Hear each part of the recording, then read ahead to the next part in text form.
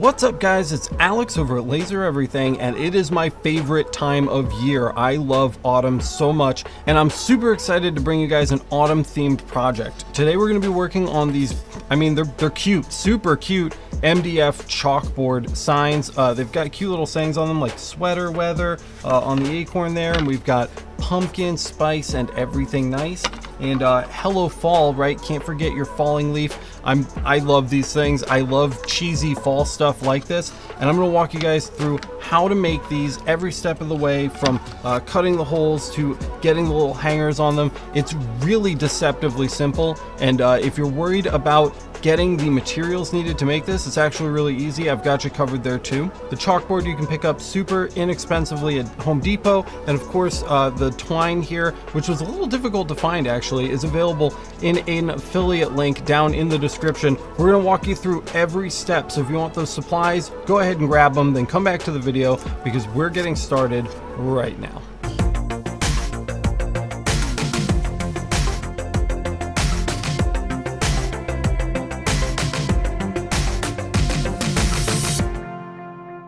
Alright guys, so if you're ready to get started with this project, the first thing that you are obviously going to need is some chalkboard. Now this is a piece of scrap. You can see I did some testing with the CO2 laser there, and this is a piece of scrap that I have left over from when I first started my business. We were getting Etsy listings up online, but it's going to do great for what we need it for today. So just go ahead and grab a sheet of this. You can get it at Home Depot. Seriously, like a sheet of this is like, I don't even know, like $5, maybe $10 max.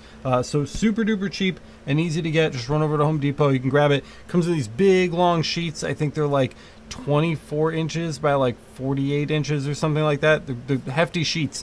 You may need to cut it down. One thing I like to do is slide the whole super big sheet into the CO2 laser and then just cut a line straight across, and that'll just cut it into more manageable sections. But once you have a manageable section of this, go ahead and toss it into the CO2. Once it's in there, go ahead and raise the bed up, check your focus. It's really important that this is focused correctly or you won't engrave the MDF right. This is MDF backed chalkboard, so it's really important that we get our settings just right, because if we don't, the actual MDF will show through. It's really ugly, and it just doesn't engrave that well. So we want to just kind of break through the chalkboard and get that top layer of MDF showing, and that's going to be the perfect mark.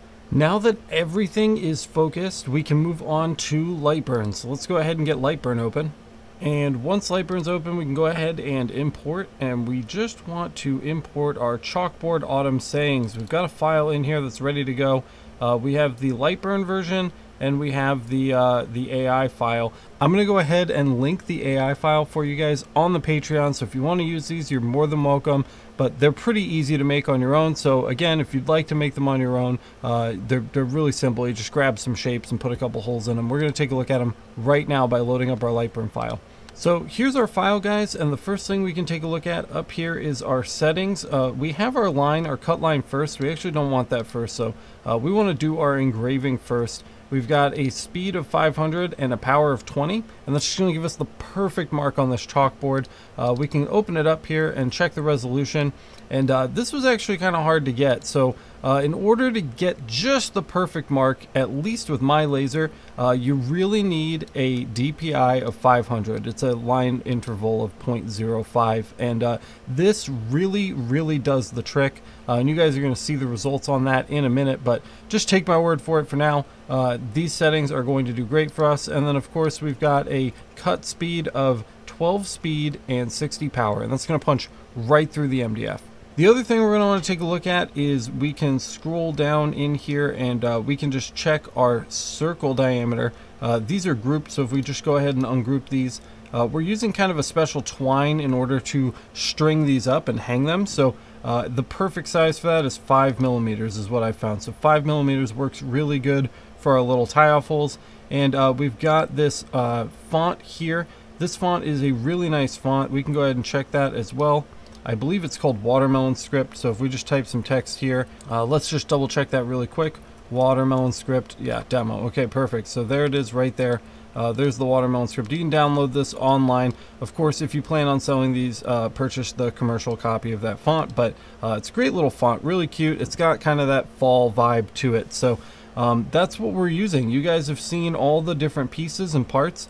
It's not that complicated of a project, but we do have some prep and cleanup to do after we get these cut and engraved. So let's just go ahead and run this now, get them done, and then I'll show you how to put it all together. So all we have to do, let's start the job in the top left corner, and we're just going to send it over to the laser, just like this. Autumn C, that's fine, whatever. And we'll shoot that over, and let's go check it out on the machine.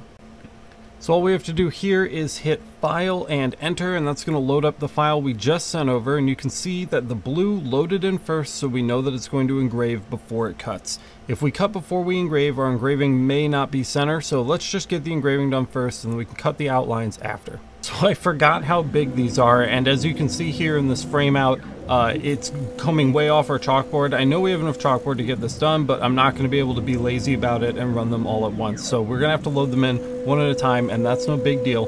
I'm just going to go ahead and load in our pumpkin now, and we can start with that. After we get the pumpkin done, we'll just go ahead and swap out the file and do them one at a time with whatever available chalkboard space we have, and then I will show you the final result when they're done. So let's go ahead and cut to the engraving.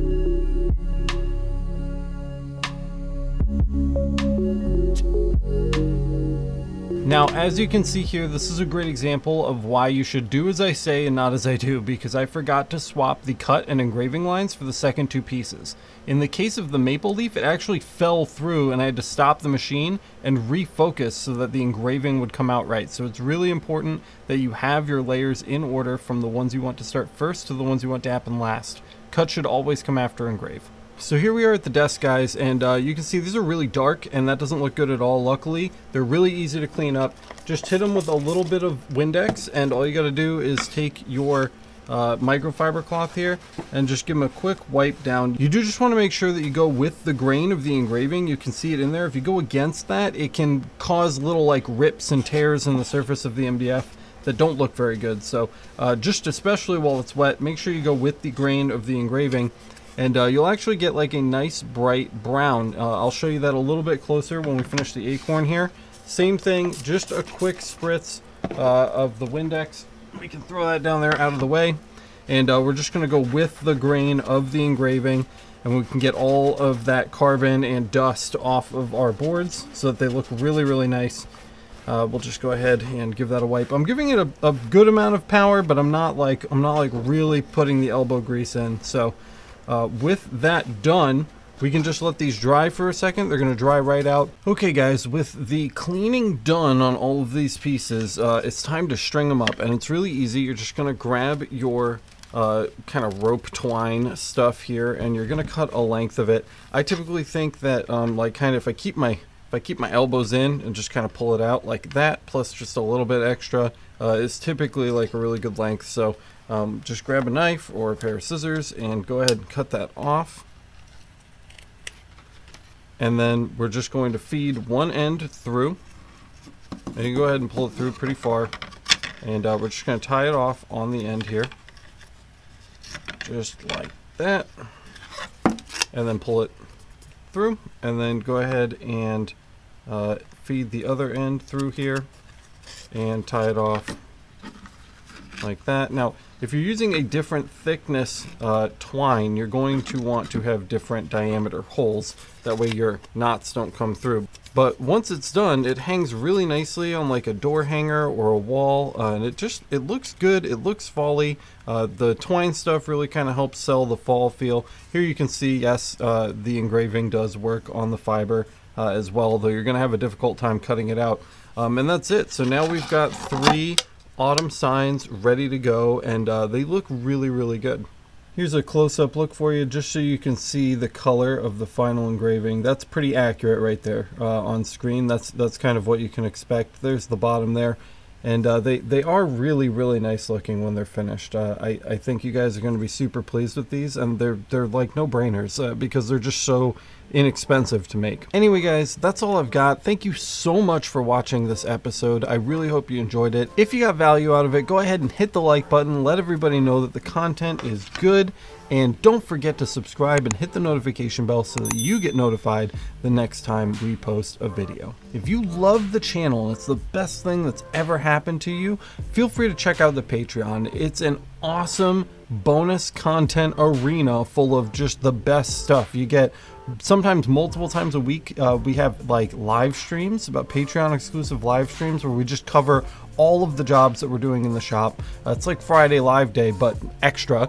And you get bonus episodes of the podcast, The Laser Source, which is really, really great. You get instant access to my entire fiber laser and CO2 laser library, as well as a bunch of other goodies that add bonus value, like the files for cutting these signs. And there's a whole bunch more stuff, guys. I really think you should go check it out. There's a link to it down in the description, right next to the link to the Discord, which is our amazing online community filled with people that love laser. They love helping people, sharing photos, talking about settings, perfecting techniques. It's really just the best laser community, and I'm so honored to be a part of it and to be able to spend time with you guys there. I'm on it pretty much 24/7, so if you're looking to talk to me, that's usually the best way to do it. There's a link to that, again, in the description, right next to the link to the Patreon. And I think that's all I've got, guys. Thank you so much for watching this episode. It was really great having you by, and I'm really looking forward to doing some more fall stuff here as autumn comes in. So I need to go find somewhere that sells hot apple cider and those little pumpkin mellow cream candies. So I'm gonna go do that, but I will see you in the next one.